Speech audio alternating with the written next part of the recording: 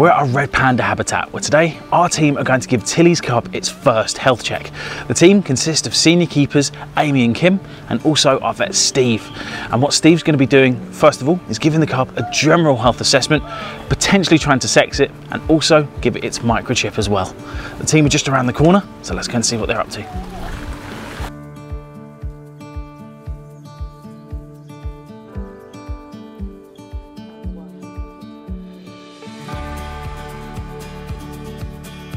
So today was a really big day for our red panda cub, as our vet was here and we were able to give our cub the first health check.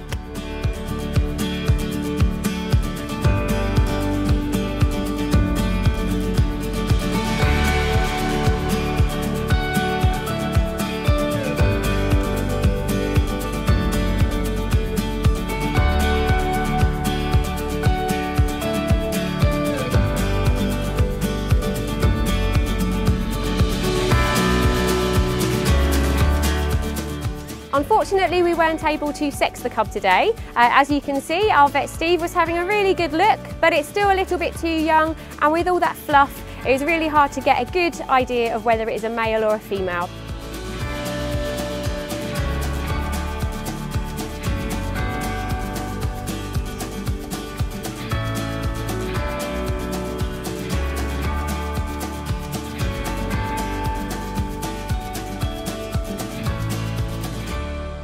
So while all of this is happening, section leader Kim is feeding Tilly some of her favourite fruit in order to keep her occupied.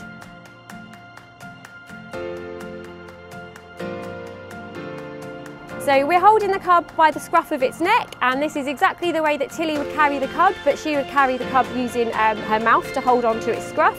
So the cub is used to this as a sort of feeling, but it's very wiggly, and it's even very wiggly when Tilly's trying to carry it around now. But as you can see, they actually do have very sharp claws even at this young age, and they are very strong. So it might look incredibly fluffy and incredibly cute, but it is still strong, and we do have to be careful.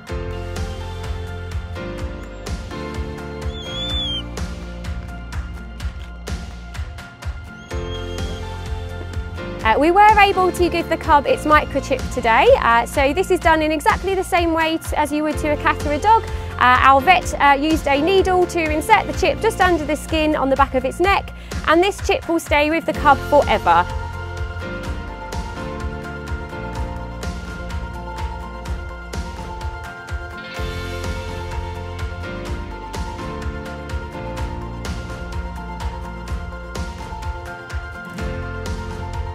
This is especially important because the cub is a part of the European breeding programme because it is an endangered species.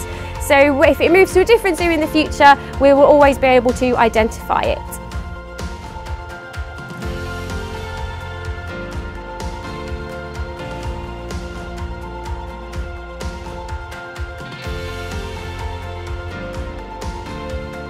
So overall, we are really happy with how the cub's first health check has gone, and it looks like the cub is developing really well. It didn't take long, and the cub was back in the nest box with Tilly after just a few minutes, and then Tilly spent a lot of time grooming it and making sure it was all okay. And hopefully it won't be long now till the cub starts exploring outside of its nest box.